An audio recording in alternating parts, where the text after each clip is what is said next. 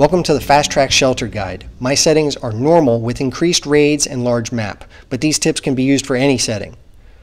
For character selection, you want one fighter, so violent, which gives high dexterity and strength, with courageous trait that allows them to hit more. Second character finds things, so street smart with high perception, and hands-on trait for building stuff in the shelter. The traits are all that matters for the kids. Girl gets resourceful, and that helps in saving materials when deconstructing. Boy gets hands-on for building. He'll be building almost everything in the shelter. The kids should stay in the shelter. I choose the horse. It's the most useful overall in the first 100 days. There are 3 things that affect every character, including NPCs. These will grow as you fight, train, read, or play. These you get to choose. These are randomly selected for you, and some really suck. If you want to find out what your character's stats are, click on the radio and then set up Expedition. This pauses the game and allows you some time to look over all your characters. And you can see at the bottom left where your good and bad traits are. Every character has them, including the people you allow into your shelter. The horse has to eat 3 food every day, and it's easy to tell when he needs to be fed because he starts making noises. Just click on him and select Feed. He does not require food when on an expedition, so keep him busy. You can see the water required for an expedition. Walking is the default. There is a huge difference in water usage between the horse and no horse. The van is nice but requires fuel and is difficult to get working until later. One of the big benefits of the horse is the saddle. It's in Tier 2 at the bottom. After it's made, it will disappear from the build menu. It allows for an extra 12 carry spots. You have to equip the saddle by clicking on the horse, then clicking Saddle Horse for it to take effect. Make sure your horse is fed before an expedition. Never help your characters unless a need is read. I have the boy wearing the hazmat suit for the whole game because he handles everything outside. The traits of people you find on expeditions suck. Never accept them. The people who approach your shelter are much, much better. Roughly around day 20 is when you're going to accept your first guest. The second guest, around day 40, when your first guest is finally loyal. Rebar is the choice for fighting. A good loadout looks like this. Metal detector finds stuff. Lockpick also finds stuff. Bring a tent if you want, but don't forget the bullets for the gun. Also remember, a gun can be used as a club. Whenever you go out, always select Bully if you have the choice. Then Subdue. Subdue is normally a one-shot fight ender, and you get to take all their stuff without the trauma of killing. Subdue, subdue, subdue, subdue. No trading. Just take that expensive stuff.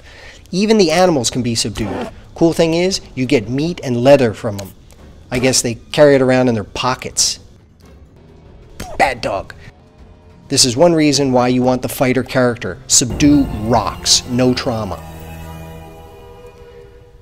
Firing a full clip is different for each gun. The shotgun shoots off 6 rounds. The rifle shoots off 3.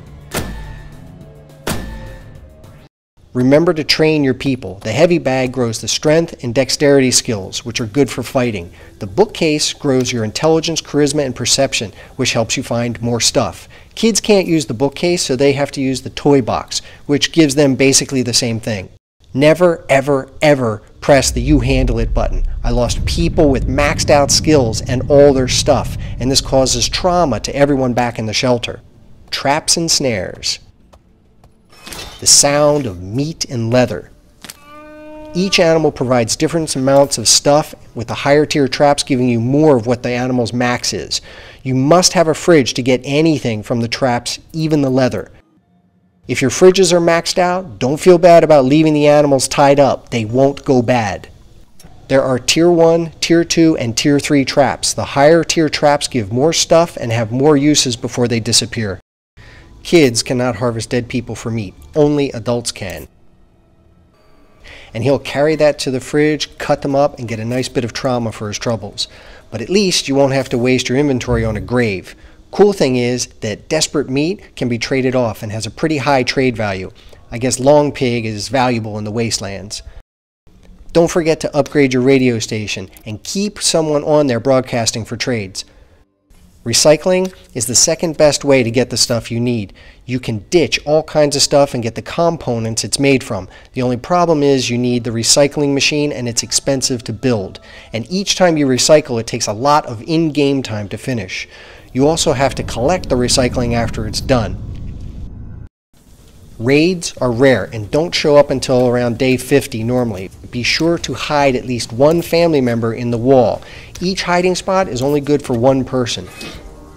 Then arm your traps. It helps to have the items necessary to arm a trap, say bullets and tripwires. Tripwires are in Tier 1. There is a good chance the attackers will get tired and go away, but that chance drops as time goes on. Greeting them with some autoguns is a reliable way to get some of that sweet, desperate meat. Autoguns are only limited by the ammo in your inventory.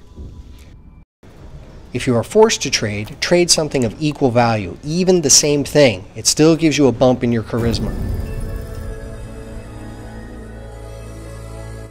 In your travels, you might run into the mystery hatch.